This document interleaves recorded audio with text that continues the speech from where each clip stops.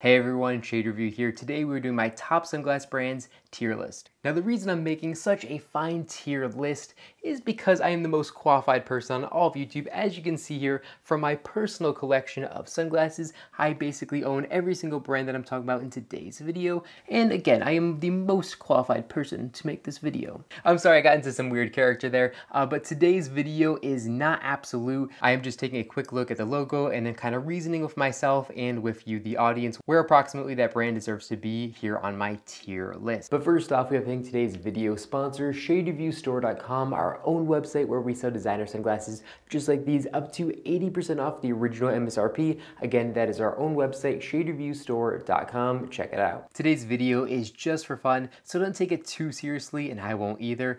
All right, so let's see what the first brand here is. It's Maui Jim. Maui Jim, it makes some really good polarized lenses. The only thing I don't like about Maui Jim is a lot of their frames tend to be oversized, which is definitely a little bit annoying. So I think they belong over here in the B tier list. Again, they make some of the absolute best lenses possible. But as far as, how long the company's been around for and also some of their styles, and have to leave it over here in the B category. I don't think it deserves to get bumped up to an A. The next brand we have here is Costa Del Mar. Costa Del Mar, as a lot of you know, was recently bought by Luxottica, and a lot of their sunglasses kind of look like old man sunglasses.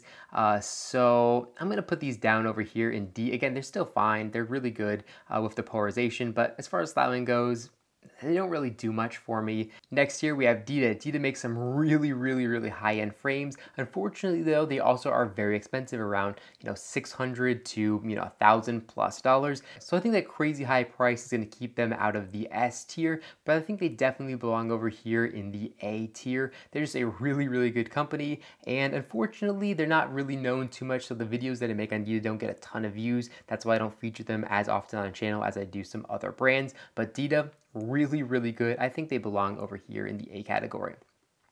Serengeti. Serengeti is really great, and I think they belong up here with Maui Jim. I personally tend to like the Serengeti frames a little bit better than the Maui Jim frames, especially what they do with their acetate, just really high quality stuff. Maui Jim kind of focuses on the sport and performance section, and Serengeti on the other hand kind of focus more on the actual quality and kind of styling. So I think Serengeti definitely belongs to be up here in the B's. Next we have TBD Eyewear, the Spoke Dudes Eyewear. They make some absolutely beautiful acetate frames that are really nice. Everything is made in Italy, and they use some really high quality hinges as well. However, they don't have a ton of polarized options, and a lot of their sunglasses don't have all glass lenses as well, which is definitely annoying. So I think that puts them over here in the C category. If they offered glass lens options and more polarized options, I think they definitely belong up here in the B, but also they're a relatively new company, so they haven't been around forever as well. And I'm definitely factoring history, price, and all that kind of stuff here in my tier list. Next up, we have Moscot. They make some really good sunglasses as well. However, a lot of their stuff is made in China, even though the build quality is still really good. But I happen to know that a ton of companies use the exact same company that Moscot uses to produce their frames. So that does water it down a little bit. I think this brand is kind of like a high D, low C, but I'll bump it up here to the C because I really do love a lot of their sunglass frames. The acetate that they use is really beautiful. So I'll leave them up here in C. Next company here is Garrett Light. We'll move that straight over here to the E section. Garrett Light, again, makes a lot of their frames in China, and they charge like $380, $400, $500 for their frames. Their profit margins are probably absolutely crazy because they're getting them for so cheap and they're selling them for so high. And again, a lot of the styles that they have, I really don't like as well. They don't really fit me or my personality. So not a big fan of Garrett Light. Next up, we have Oliver Peoples. That's going to go straight here to the S tier. Oliver Peoples makes some of my absolute favorite sunglasses. They just have some really beautiful vintage sunglasses, and they've just been around for a very long time. The titanium work that they do is really good, and then the acetate frames are really nice as well. I realize that Oliver Peoples is owned by Luxottica, and that definitely is a little bit annoying, but man, I absolutely love the brand, and probably some of my favorite sunglasses ever are made by Oliver Peoples. Next we have here is Mr. Light. Mr. Light also makes some really nice frames. They make them in Japan. They're actually owned by Garrett Light, but in my opinion, the build quality difference between Garrett Light and Mr. Light is like this. It's huge. It's not even close. So I really do actually like Mr. Light. And I think I'm gonna put them over here in the A tier. They just make some really nice made in Japan frames, high quality acetate, really cool and very innovative styling with Mr. Light. I think they belong here in the A. It's always shocking to me how low Garrett Light ranks in my head and how high Mr. Light ranks, but you know, that's how it is. Next we have here is Varney. Varney's been making really high quality sunglasses for a very long time, and I'm also French, so I think that goes straight here to the A category. Next up here we have Randolph. Randolph makes all their sunglasses in Massachusetts, which isn't far away from my hometown, and the frames are built out of very, very high quality materials. They do really nice gold plating and just really high quality lenses as well. I think I'm going to put them over here in the A tier. Now the reason they didn't quite make the S tier is because unfortunately they don't have any titanium frame options. They're not doing anything too crazy, even though the build quality is really, really good. So because of that, I'm going to leave them here in the A tier. Not quite up there with all our peoples who do some beautiful acetate and metal stuff. Randolph basically only does metal frames, but they do them really well. So I'm going to put them over here in the A tier.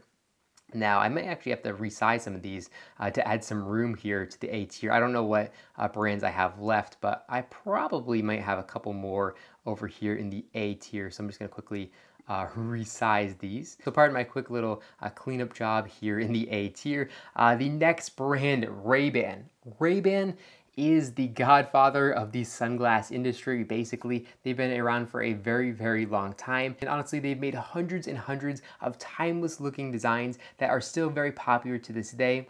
I absolutely love Ray-Ban, even though I don't love what they've been doing with their Chinese sunglasses and they're making their frames cheaper and cheaper. However, their history is just absolutely crazy, and the eyewear industry, in my opinion, would not be what it is today if it wasn't for Ray-Ban. So even though the build quality is just average and everything like that, I have to put them up here in the S tier just because of what the brand Ray-Ban means to the eyewear industry.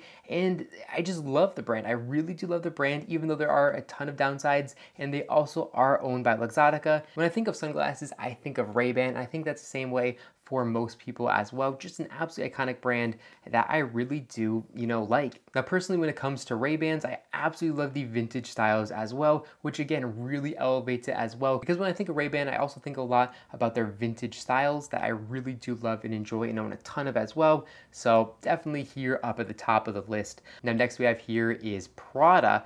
Prada makes some decently, high quality frames, nothing too crazy. They are owned by Luxottica, but I do love a couple of their styles. I'm going to put them over here in E where they belong with Garrett Light. Nothing too crazy, kind of generic, nothing over the top, and their prices are very high considering what they are, so I'm going to put them over here in the E list.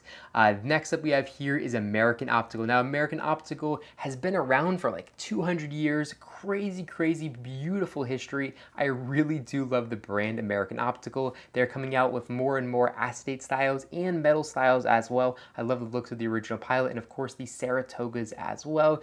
So I think they belong up here between B and A. All their frames are made in America, and they actually do have new owners, so I just think the build quality is going to keep getting better and better because they are a new company, so I think they're going to make some improvements along the way, and because of their history and everything like that, I think they belong here in the A tier list.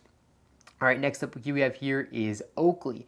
Oakley was probably like a top tier company if I would make this video like 10 years ago or 15 years ago. However, the mighty has fallen, and Oakley's just not what it used to be. A lot of the frames are being made in China, and they have a little badge in the frames that say assembled in America, which basically means that an American pops in the plastic lenses and puts on the temples. It's honestly embarrassing, and they haven't done much that I actually like in my opinion. So they belong here down with Costa. I do love some of their classic frames like the frog skins and a ton of others. And I do like the old ones that were made from like, the early 90s all the way to maybe 2010-ish. Oakley is owned by Luxottica, and I think they bought them like back in 2007, but it took a while for their quality kind of drop off a cliff. And now, like I said, a lot of them are being made in China. The coatings on the lenses fall off, and that's why I haven't reviewed a ton of Oakley sunglasses lately, because I just really don't like them that much anymore. Next up we have this company, and we're just gonna move that over here to a separate list. Anyways, moving on, we have Gucci. Gucci makes some really beautiful sunglasses, and they are made by Kering Eyewear as I'm filming this video. They do some really cool things with their frames. I really do like Gucci. Some of their styling isn't quite for me, but the build quality is really good. The prices are a little bit high. I think I'm going to leave them here in the C category just because of the prices. And a lot of the styles are definitely not for me, so I think they belong over here in the C category. We have Dolce & Gabbana. Dolce & Gabbana is also owned by Luxottica. The build quality isn't really that good. They're kind of just generic like Prada, so I think that's going to leave them over here in the E category.